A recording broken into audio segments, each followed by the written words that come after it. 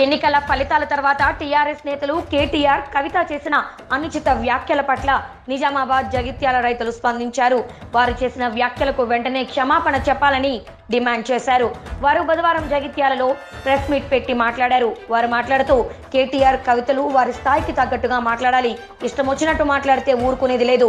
ప్రజలిచ్చిన తీర్పు చూసిన తర్వాత కూడా వారు విర్రవీగి మాట్లాడడం సరికాదు. మాతో నామినేషన్లు వేయించింది బీజేపీ, కాంగ్రెస్ అంటున్నారు. ఇది తప్పు. ఆది నుంచి కూడా పోరాడింది రైతులే. కాంగ్రెస్, బీజేపీ వారితో కలిసే వారమైతే వారికి మద్దతిస్తామని బహిరంగంగా చెప్పేవాళ్ళం. కానీ ఏ పార్టీని నమ్మకుండా స్వతంత్రంగా ఉద్యమం చేశాం, స్వతంత్రంగా నామినేషన్లు వేశాం. టీఆర్ఎస్ వారు ఒళ్ళు దగ్గర పెట్టుకుని మాట్లాడాలి, లేకపోతే పరిస్థితులు తీవ్రంగా ఉంటాయి. రైతులంటే చిన్న చూప? కేటీఆర్ అహంకారంతో మాట్లాడుతున్నారు. బలుపు దింపడం ఎట్లనో రైతులకు తెలుసు. వెంటనే వారు క్షమాపణ చెప్పాలి. కవిత ఎక్కడి నుంచి పోటీ చేస్తే అక్కడి నుంచి నామినేషన్లు వేస్తాం, వ్యతిరేకంగా ప్రచారం చేస్తాం.